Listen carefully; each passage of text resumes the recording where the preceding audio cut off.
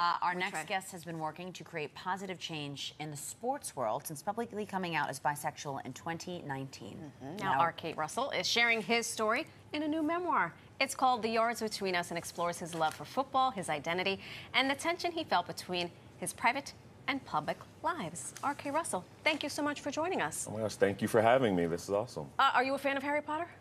I was a fan of Harry Potter. Yeah. Yeah, me too. Like a thousand years ago. Yes, I was a fan. I'm a fan of Daniel Radcliffe. Let me put it that Yeah, Aren't we all? that's Harry Potter himself. Congratulations on the new memoir. way. Oh, thank That's you. huge. Thank you so much. Now, obviously, we said, you came out in 2019. That was a big thing to do, especially in the world of sports, nonetheless. So how do we get to the point where you were like, I have to write about this in a memoir, or I have to write a memoir? My coming out in 2019 was such a celebration for me and such a big moment, and I hope that it encouraged and inspired people. But a lot of the questions that I got was, how do you get to a moment like that? Especially being a black man in America, especially being bisexual, and also being an NFL player. So that was something that I couldn't do in just a short video or an essay. It needed to be a detail of the journey of my life, of the people who've supported me and gotten me here, the challenges that I faced, and the things that I've learned about myself and are still continuing to learn about myself. So that felt best to be a memoir and to sit down and write it. I love that you said you couldn't just do it like in a quick blip on social media. Which is how most things are done these days. It is. And you were able to control the narrative. And I want to personally thank you for talking about this, because I come from a huge football family. And for us, it was more about being a boy in a sport and mental health. And what you did was bring up the idea that we're humans. Let's talk about mental health, which can be a dark subject. But I understand you're going to turn this into a show? With a comedy series, nonetheless. Which is like, there's no better way to do it. The best, truly. Thank you. Yeah, I felt the same way. I feel like mental health can be such a dark and heavy subject. These all can be. Any identity, social injustice, sport, masculinity. But I think it's always kind of so dark because we talk about it after the fact, after the damage has already been done or the trauma has already kind of been experienced. I'm like, let's get ahead of it. Let's talk about what it's like, to deal with it on a day-to-day basis, to get help, to tell family and be embraced by your community. And I feel like a comedy was the best way to do that. So what can you tell us about this comedy show? I'm all ears. We love ourselves some comedy. Anything you can share? I can say that I've also been partnered with Gabrielle Union on this. She's going to co-executive produce. Oh, and not just, Gab Union. He's please. He just casually dropped Gabrielle Union. Well, she's amazing, and if anyone who's known her personally or knows her career or the thing that she does, she gets it. She understands. She knows allyship in a way that I think very few people do. Also, just being a woman in this industry that is so male-driven at times, like her voice, her POV. I mean, I feel like I'm constantly learning from her, even though this is supposed to be like my story. Sure. And she's just she's an amazing person and collaborator on this.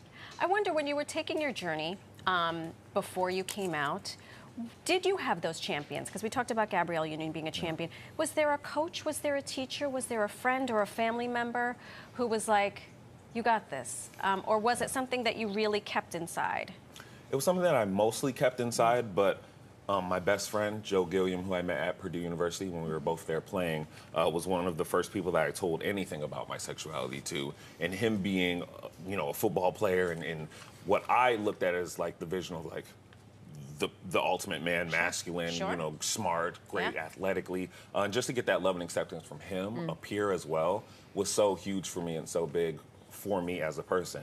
Me and my mom, she's my best friend. She's here with me today in the studio. And even though, it took us a while to have the conversation about identity, she had always supported me as a person, as a creative, as an athlete, like I said, as a black man in this country, which can be very, very tough and very hard to do.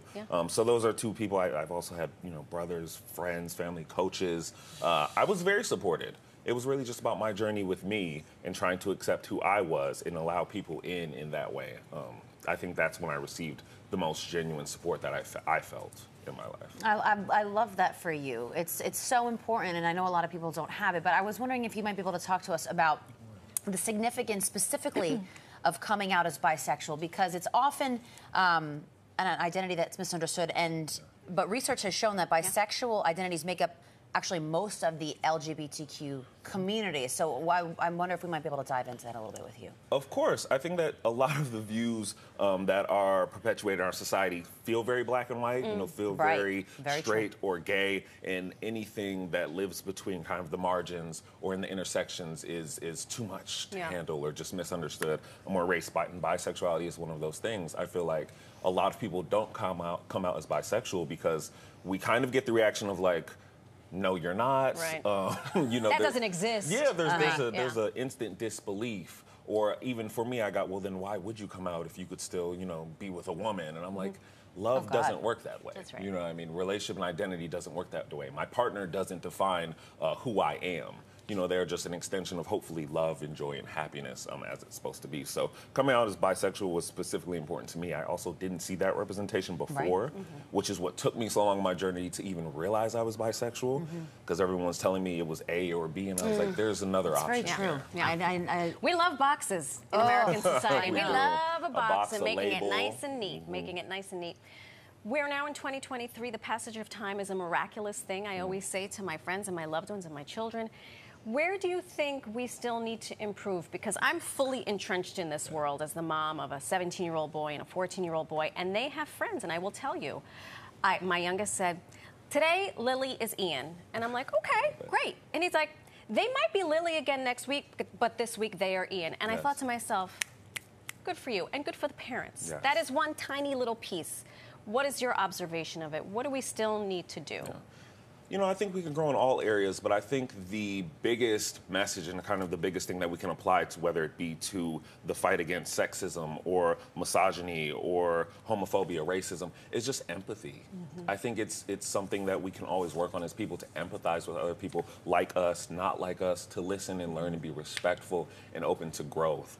Just because you were taught a certain thing doesn't mean that there aren't more lessons out there to learn and more perspectives that we can hopefully see through, or at least listen and trust and care for. So I think it's all about empathy. It's about growing that as a human being and continuing to nurture that with other people. And using your platform as a superstar. Speaking of which, any chance, in any capacity, not just as a player, that you would return to the NFL? Do you have that desire, in any capacity, maybe to help lead by example, coach, mentor, anything like that? I love football. I will always love football. I've seen the great things that has done in my life, the community that has given me, the friendships, the values that I have honed, and the traits that I now embody and hold near. I will continue to work with the NFL in any capacity that they welcome me, and also any capacity I feel they need it. But I think sport, in turn, in football culture, is bigger than just the NFL. I think we focus on it because it's the professional league and it's, kind of the top tier. But there's so much in sports that starts at youth and starts with the children. And I think that is kind of a missed opportunity, even with the NFL, to engage with their young fans and talk about what it means to be a football player in this world and what it means to be a teammate, not just on the field, but off the field. Yes. We always say sports is the biggest and the best metaphor for life. 100%. Thank you so much for joining us.